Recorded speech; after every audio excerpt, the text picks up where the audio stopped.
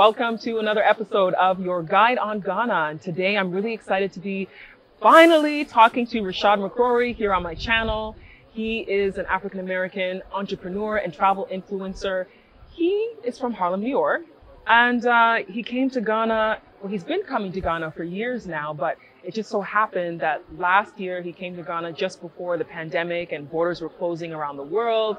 And so much has developed over the last just over a year that you've been here. So I just wanted to sit down and have this conversation with him so he can share his experience and his journey. Thank you so much for taking out the time today. Oh, thank you for having me, Ivy. You're one of my favorites. Oh, thank you. And I love watching your content too. You're so raw and so authentic. For those of you who follow him on Instagram, your Instagram handle is simply Rashad McCrorey. Yeah, Rashad_McCrorey. _McCrorey. And he shares a lot of his journey on his stories and some of your IGTV videos and reels. And you can really see him getting into things here in Ghana. So I want you to start off by telling us what you do and what brought you to Ghana in the first place.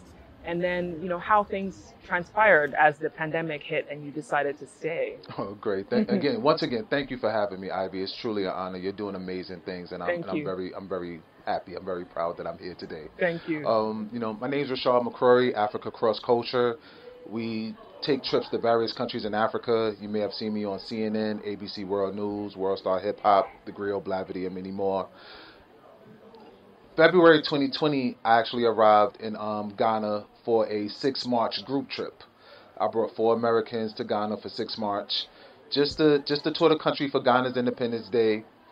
And during the trip, we started hearing more and more news about the coronavirus vaccination spreading throughout the United States. And eventually, it led to former President Donald Trump announcing a level 4 travel ban and telling all Americans abroad to come home or risk staying abroad indefinitely.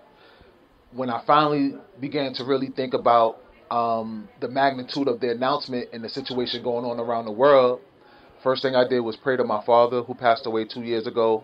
He's the one who introduced me to African spirituality and wanting to go back to visit Africa and learn about our African kings and queens. He began teaching me at around 5 years old. Wow. About African spirituality. So that's me really at my root. I was always raised to want to go back to Africa and learn more about my history and heritage. So at this critical juncture in my life, he was the first person I turned to. Then I called my mother to ask her opinion. Shout out to my mom, wonderful, wonderful woman. I love her so much. She was actually very encouraging. I was more kind of telling her, like, so she wouldn't freak out. And she was like, yeah, you should do it, Rashad. That's a great decision. I was surprised in that. Then I began to call a lot of my friends out in Ghana and people I connected with over the years because surprisingly, I've made a lot of good connections and I've been honorable in my business dealings here. So when I began to call people in the different areas in the different regions, people here have been were very encouraging with me about me staying. So ultimately, I decided to stay. I stayed in Accra for 3 months. I stayed in Abri Botanical Gardens for about 3 months. And I've been living in Elmina of the Central Region by the Doors of No Return for almost a year now, maybe about 9-10 months. What made you choose Elmina? I got invited out there. I was supposed to just visit Elmina for about 2 weeks. I was just, region hopping, hopping. America was shut down, but Ghana wasn't really shut down. No, not really. I got out We only of had Accra. 3 weeks of lockdown. And I got was it. I got out of Accra about 2 days before the lockdown was announced. That's when I moved into Abri Botanical Gardens. So like I was just ahead of the curve. I was on that spiritual wave.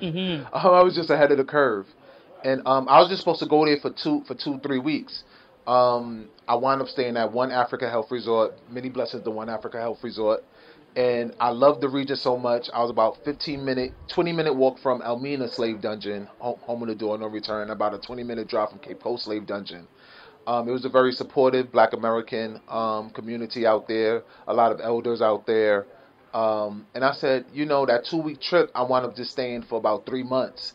And then finally I said, I need an apartment. I can't just be living in hotels and I'm gathering more stuff. I'm getting more luggage and things. So I finally got a place out there.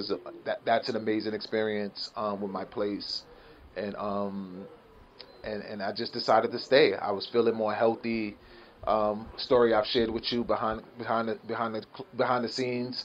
I haven't seen winter in over a month. I left America February 2020. Over a year. Over a year. I haven't seen, for the first time in my life, I haven't seen winter. I don't even know if it's been a day under 65 in my life.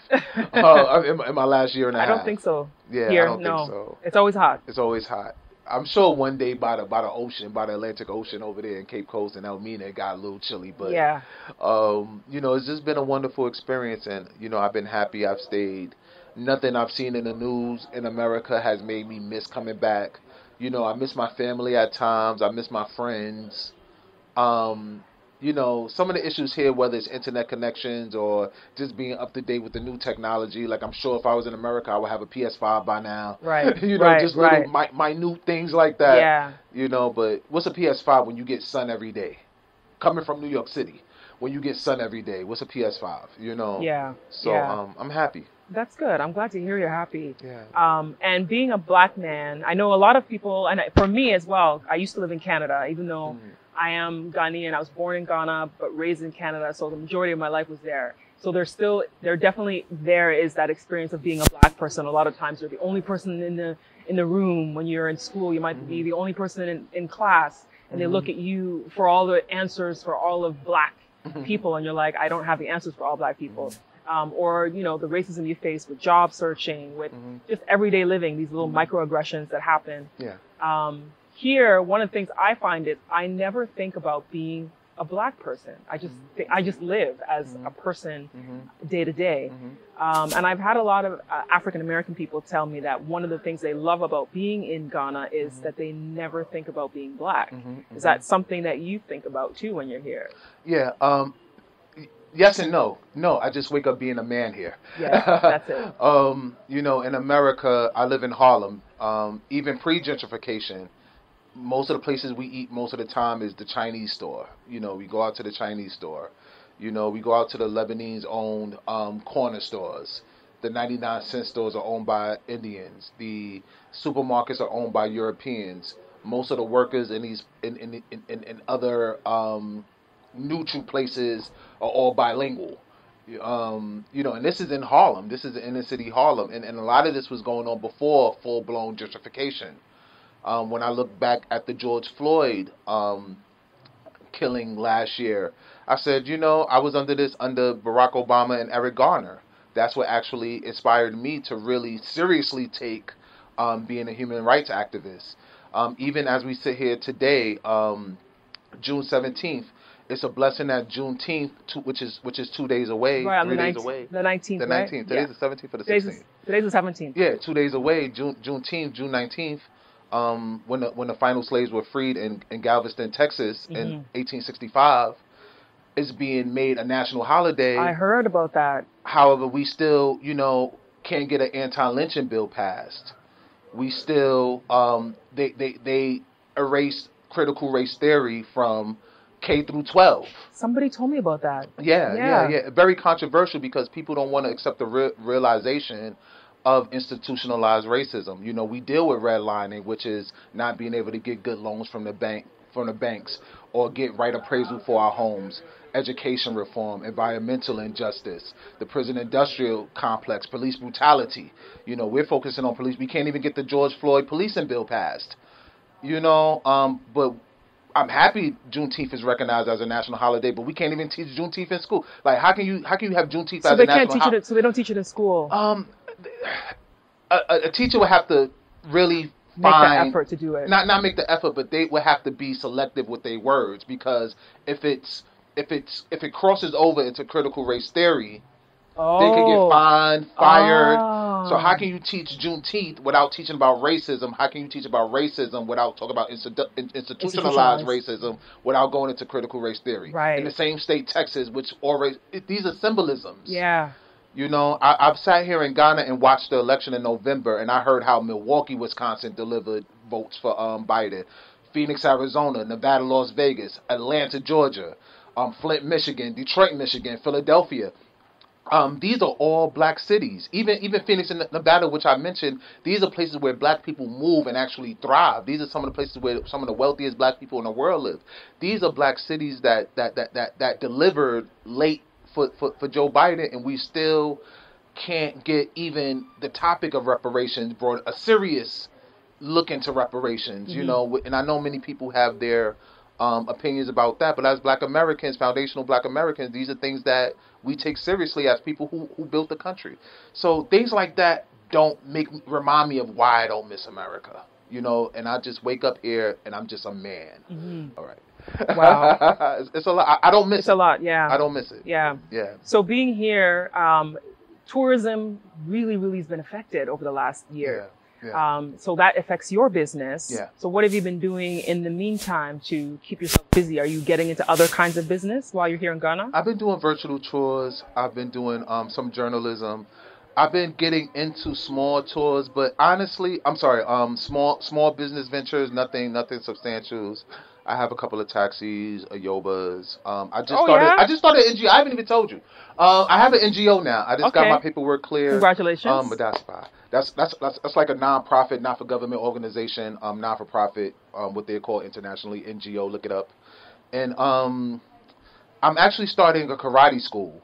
Oh, I found the teacher with you do karate? Yeah, my family's all black belts in karate. My mom. Are you a black belt? I'm a black belt in karate. Wow, I didn't know that. That's amazing. Secret. Wow, so that's great. You're going to be teaching. Yeah, I found the teacher with his own school. It just happened. Pretty much, I trained at Cape Coast Stadium. I trained at the stadium, and I saw like some kids practicing in karate by themselves. And I recognized one of the katas they was doing. I was like, "Oh, that's Heian Shodan. Where did y'all learn that?" And then I started talking to them. They wound up practicing the same karate I practiced. They introduced me to their sensei, and then I said, through divine order, something that's organically me, I can really invest in. So I'm working with them on getting them, gis, equipment, additional spaces, because they just work freely out in the stadium. I don't know if I want them indoors or if I like the fact that they're able to work outdoors, but we're ironing everything out.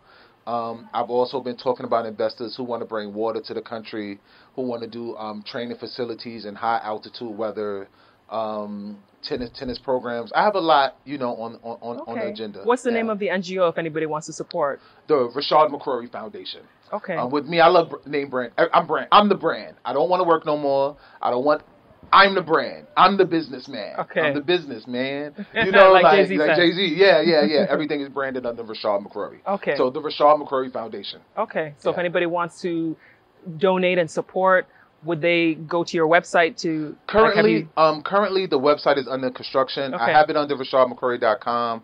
I'm going to open up RashadMcCrorey.org. Some people have sent donations via PayPal. Okay. With the next steps that I'm looking to achieve in the very near future is opening up the 501(c)(3) in the U.S. and have people donate to the one in the U.S. so they can get their tax write-offs and things in order. Okay. And then we bring everything over here, so everybody wins. I'm about everybody winning. Okay. Yeah. That's good. Yeah. So do you have any people who are coming to Ghana or people who have been inquiring what it's like? Yeah. What do you tell them when they say they want to come here? Yeah. I tell them blessings to you, blessings on your future journey, because even though starting in 2019 more people start to look at Ghana as another party spot, another tourist attraction. It's more than parties though. Yeah. Yes. I still believe that it's a calling for many. I still believe the overwhelming majority of the people who come here, I'm talking about in the 90s percentile, it's still a calling for you. When we talk about Cancun or Miami or Vegas or DR, people go there for just like extracurricular activities and the stereotypes about sex tourism to Africa. But Ghana is still a place where many of us are called. This is the home of the transatlantic slave trade. Many of us want to learn our ancestors, to learn our history. Actually, the last time I saw you before today in this interview, we was at Antamanso Slave River. Yes, and you were having a spiritual moment in the river. In the river. Yes. And what people don't, I got goosebumps. I wish I could show y'all. What people don't remember, the same waters that were around since the beginning of time are the same waters that are here. Waters just have 3 phases. It's the liquid phase, it's the solid phase, and it's the vapor phase, the air phase. And it just recycles over and over again. So when you take baths in the spiritual river, when you're in the oceans, it has memories. And your memories speak to you. The ancestors speak to you. Somebody videotaped me that day. I have it on my Instagram and I have it on my YouTube. And then I saw how much coronavirus weight that I gained. And then And when I finally saw the video, I was like, I gotta lose this weight and get back in shape. I'm still, I've lost the coronavirus weight. I'm still going down in weight. I'm still lifting more. But even that blessing, I believe that was a divine blessing for me to get back in the gym full time. Maybe about a month or two after that. Because I really feel like I took a bath in the Slave River. I honored my ancestors, and that was just one of the rewards that was given to me. Another story that I don't share with people, not judging anybody, but I've never been an alcoholic. However, I did used to party, I used to drink, and I would have casual drinks. My third visit to Ghana in 2017, this was back before Terminal 3 was built, and we used to have to take a what would you call it, a van, a coaster? The van from one place to the other? Yeah, from the terminal to the airport. I forgot what you call it. Just when you have to take a little van from the terminal to the airport. And we had to walk up the steps going into the plane. And I remember I put my left foot on the first step, and then when I took my right foot off the ground, I felt the energy transfer. And for about a year I wondered, was energy put into me or was something taken away from me? So later on that flight, I had a drink of white Merlot or red Merlot. It was one of them. I haven't drank it so long now. And then 2 weeks later, I was like, I didn't drink in 2 weeks. Oh, okay. I didn't drink in 3 months. Hey, let's see how long I can do this. And now it's been over 4 years since I had a drink. And then I realized, I was like, you know what? That was what it was. It was the energy from the ground, removing that from me, because I had just really started my voyages. Again, I started with African spirituality through my father when I was 5 years old, but I didn't make it to my first trip to Ghana until 2015. Right. And this spiritual moment happened in 2017. Every time I come to Ghana, I just become a little bit more and more of a better person. In some cases like that, significantly more of a better person. And I've known that I've been living here over a year now. I know I've changed. I've seen my changes. I see how I react to things differently. I'm continuing to evolve and grow. And I think many of us have spiritual blessings here waiting for us, especially those who are called. And I believe when you come to Africa, many of us, especially Ghana, still with that window is still open where the majority of us are here on spiritual callings, especially Black Americans. Thank you so much for sharing your journey and sharing that experience. It's definitely spiritual for a lot of people. There's a lot of people who, for them, it might not be spiritual, but they want to come and see, and then it becomes spiritual. So everything you're saying is so true from so many people that I've heard when they've made the journey here. If anybody wants to follow you, where can they find you? Follow more of your journey as you continue your time here in Ghana, or if they want to do business with you. Okay. You can find all my, I'm going to give you all my sites, but you can find all my information at my website, www.ghcrossculture.com. You can find me on Instagram, Rashad_McCrorey. I like the hashtag 2Black2Strong, TOO Black, TOO Strong. I'm verified on Instagram, so just find me with my blue check mark. And my YouTube page, /2Black2Strong123, TOO Black, TOO Strong 123. And what I try to do is I try to get people the good and the bad, the raw, especially for diasporans and Black Americans, what they can expect, things that a lot of people are afraid to say. I just say it raw, but it's a blessing. It's a blessing. Ivy, thank you. Thank you so much. Thank you so much. Thanks for your time today. Support Ivy, y'all. She's a very special woman. She's such a hard worker. She's very gifted, and she's very well connected. She's very, very, very well connected. Thank you. Thank you so much for watching today. Don't forget, if you like this video, to hit the like, share, and subscribe. Thanks for watching, and I'll see you next time.